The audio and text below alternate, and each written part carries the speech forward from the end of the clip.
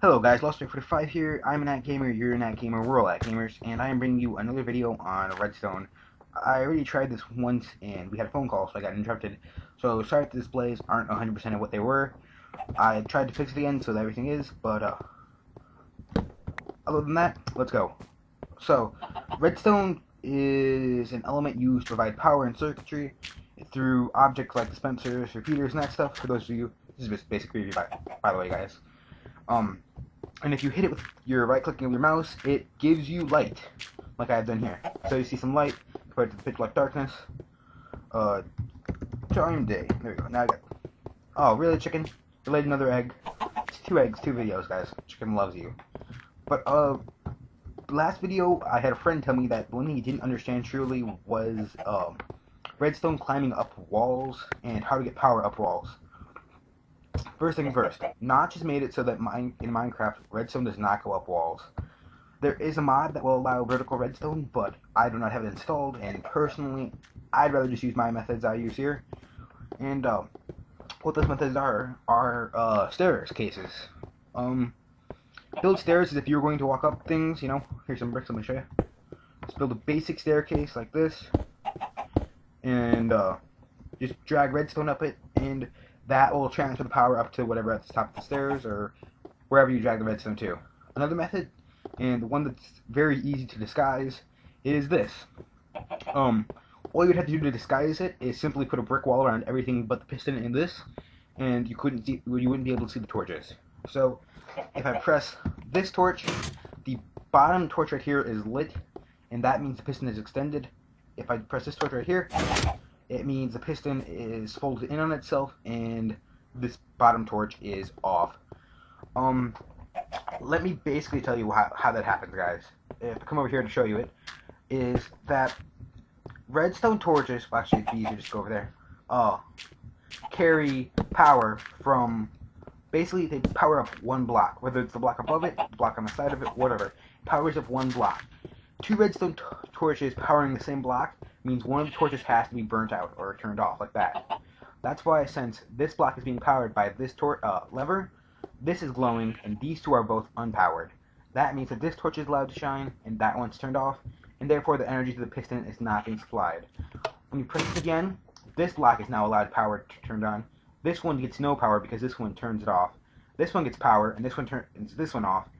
Now there's power applied to the top block, and the piston is receiving power, so the piston can extend. Another way to get power up that I didn't include last video, guys, is you can build a big stack of blocks, basically.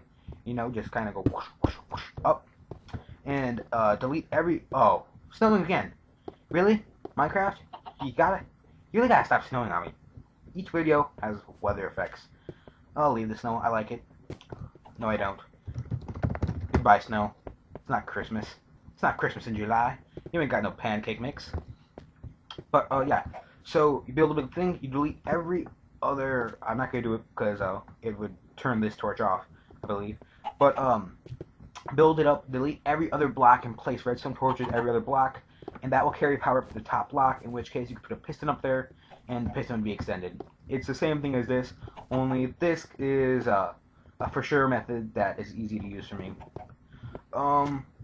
Redstone torches have an on and an off state, and it's toggleable by putting a lever, a line of redstone, a block, and then a redstone torch. That's the easiest way I know of, and that's... Stupid chicken, get off my lever.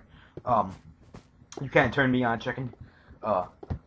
So basically, this is what I use in the piston staircase, and this is what I highly recommend using for turning things on and off. There's 2 chickens now.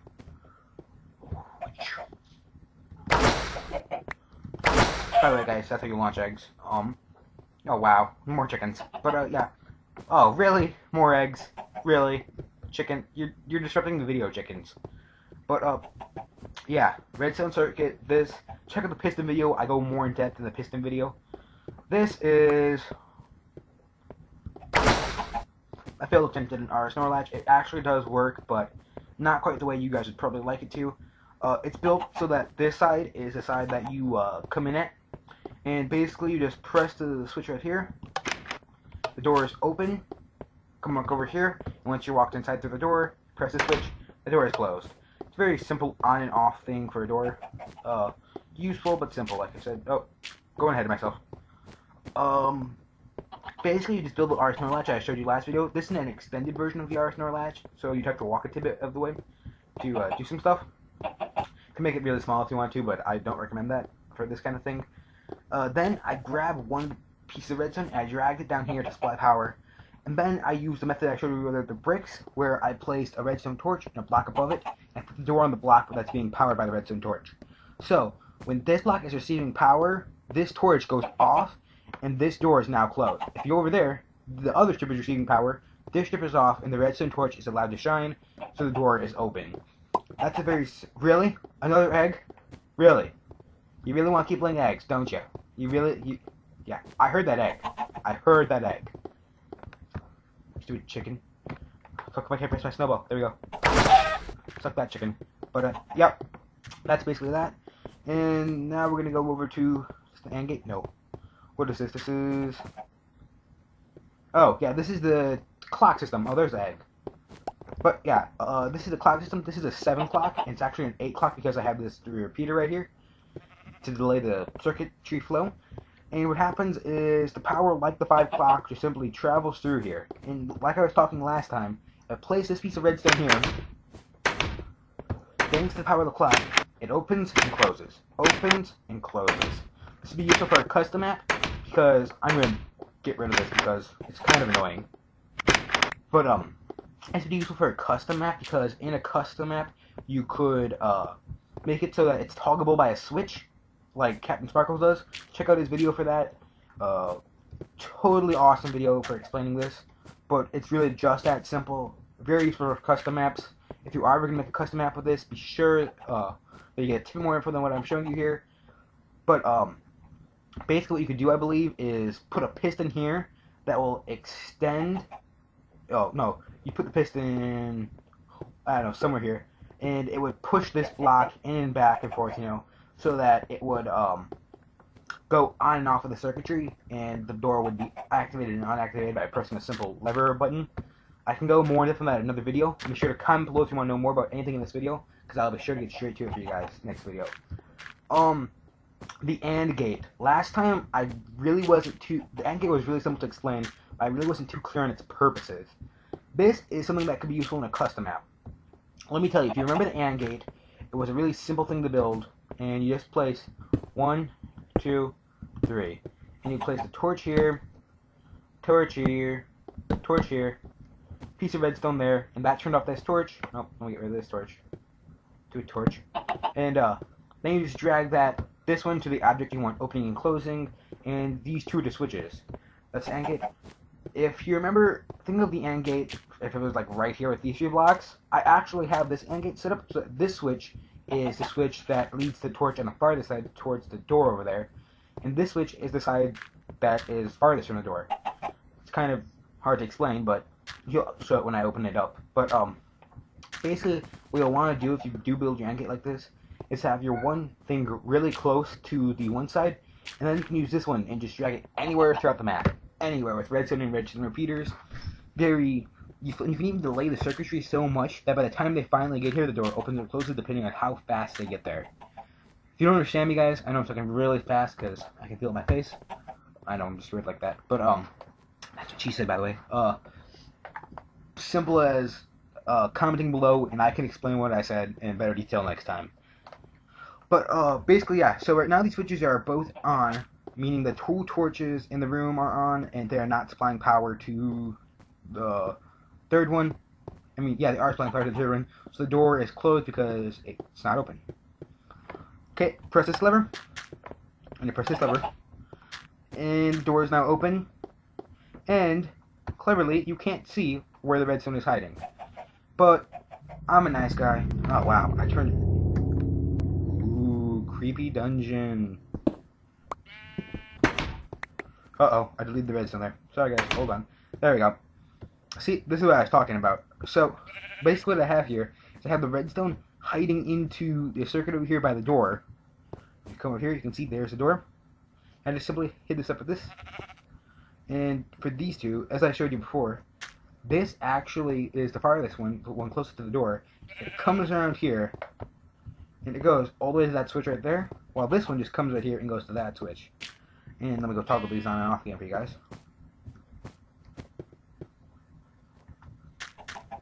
Last video was over 15 minutes, so I had to shrink it a bit. Or speed it up. And see, now that one torch is activated, the middle one is not. Really? Another egg? Really, chickens? It's gonna be a long video if you keep laying eggs. And snow happens again. Oh, wait. I'm dead. And now I come here and you see these are here, so the torch is not activated. And the door is closed. Really nice invention for custom apps or for just security systems on your server if you're scared about people taking it. By the way, guys, if you didn't know, you just right click to throw an egg, and that can actually what's it called? Turn what am I thinking of? It can actually give a chance of spawning 1 to 3 chickens from an egg if you right click it and throw it. So this is kind of something where I threw a bunch of stuff together, the hatches and something else I put in here from last video. So it's real simple. You press this lever here. Oh, really? Oh, no, I forgot I delayed it. So now this is open, and you can come right in here if you're talented enough. Chicken! And chicken, get it back over there. Here. Derp. T. Spawn zombie. Oh poo. I forgot. Spawn pig. Okay. Pig, go in there. Basically, what you could do is push this pig into the stupid hole. Okay, not gonna go over that long enough. But I made it so that there's an inside mechanism. You can actually close this door by delete another egg chicken. Close this door by deleting any of this redstone here. Or I can actually make another torch to do that if I wanted to. But what I have here is 2 hatches. And basically these are toggleable, open and off, like I showed you. Chicken! Chicken, you're gonna kill me. On and off by switches. See, he was trying to kill me. He was trying to get to that button over there. So, if you press this button, the first hatch is quickly opened. I haven't delayed it all, so you won't be able to see it. But if you press it, the hatch right there is... Pig? I'm wishing I hadn't spawned you now. But, very interesting video, guys. But, yeah, so... Just make these hatches openable so that a player in your world is trying to get into your house. You can press one of these buttons.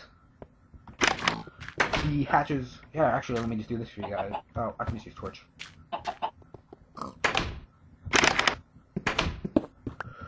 Place this here. Okay, fine, I'll do this. Sorry guys, that's up quickly. And this opens up both of these hatches. So there's lava down there, and it automatically falls. It's what the button does, and you could probably just use a lever. But I used a button for the simplicity of I had one on my person at that time. There's the egg. Oh, yep. Simple as that. Awesome house defense mechanism. If any of this stuff you guys want to see, I can. Let me do this real quick for you guys. This is kind of the setup you'll want to use. I can show you the underground part of this if you want me to. Just tell me and I will film a mini video and put like an annotation link on this part of the video. But that's the last part of this video actually, guys. So other than that, hopefully, let's throw this egg. Maybe if we're lucky we'll get something from it. Nope, no chickens. But yep, simple as that, guys. More redstone invasions. Very useful stuff.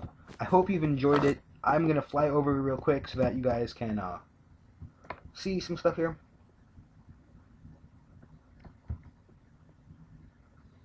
Okay, yep, that's it. Video is over.